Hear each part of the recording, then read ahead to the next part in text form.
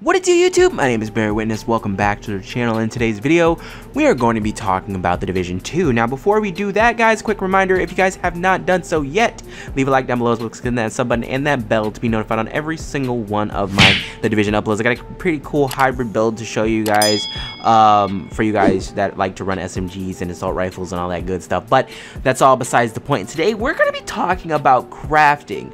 Now, crafting is such a cool feature that isn't in well, actually that's not true. It is in quite a bit of looter shooters. You guys can genuinely make your weapons and have fun using some of the best weapons inside of the game. Now, what we're going to be talking about is the exotics specifically here. Now, the reason why I personally don't think you guys should do your exotics is this.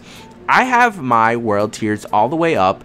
I'm on world tier 4. I have gotten all of the parts for my my chatterbox, and I'm gonna craft it on this video for you guys so you guys can see. But you guys can see that the only level that I can get it to is 440. Now the problem with that is that 440, as we know, is okay right now.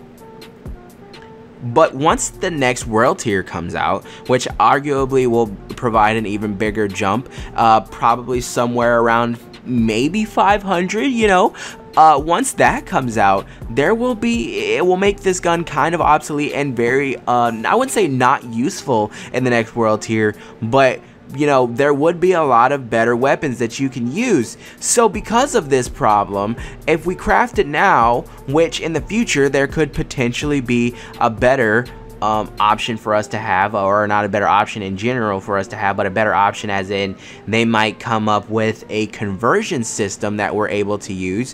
When we do that, that will be something that we can actually have fun with and use. Now, the problem is not that anything else other than the fact that now you guys can see that I have to get all of those items all over again if I want to craft a different one at a higher level. So I guess if you already have the blueprint, it's not that much of a problem, guys. But what I do think is that if you guys don't want to have to go through all of that all over again, finding the hyena chest, which are random drops from those boxes and stuff like that, finding all of the pieces again, if you can even do that, because I'm not sure. I haven't tried to farm for it yet. Like I said, I just created mine, so I'm not sure if you can get those pieces again.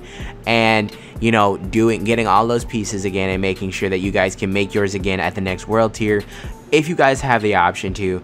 I think that you guys should definitely save it. And so, because you know, there's obviously no talk of world tier 6, but there's a lot of talk about world tier 5 and the new things that I could be bringing, and at the current moment that'll probably be the main plateau that we hit. So that's something that I think you guys should definitely think about, especially if you guys are really a big fan of the perks and things like that that the gun comes with, or that the deagle comes with. Now, the Ruthless SMG, you guys can, or not the Ruthless SMG, I'm sorry, the Ruthless Assault Rifle, that's one that you guys can kind of just like, you know, say whatever about. I'm pretty sure that drops at the level that you're at. I don't think it drops at 440. If you guys know that information, or if I'm misled, make sure you guys tell me in the comment section down below. I would love to know that, because if I'm gonna go grinding for it in that mission, I would love to know if it can drop either at 440 or less than 440, if it drops exactly at 450. But you know, things like that, if it does only drop at your max level, then that's something that you can't control, you know. But when it comes to other things like this, is something that I definitely think you guys should take the time and really think about.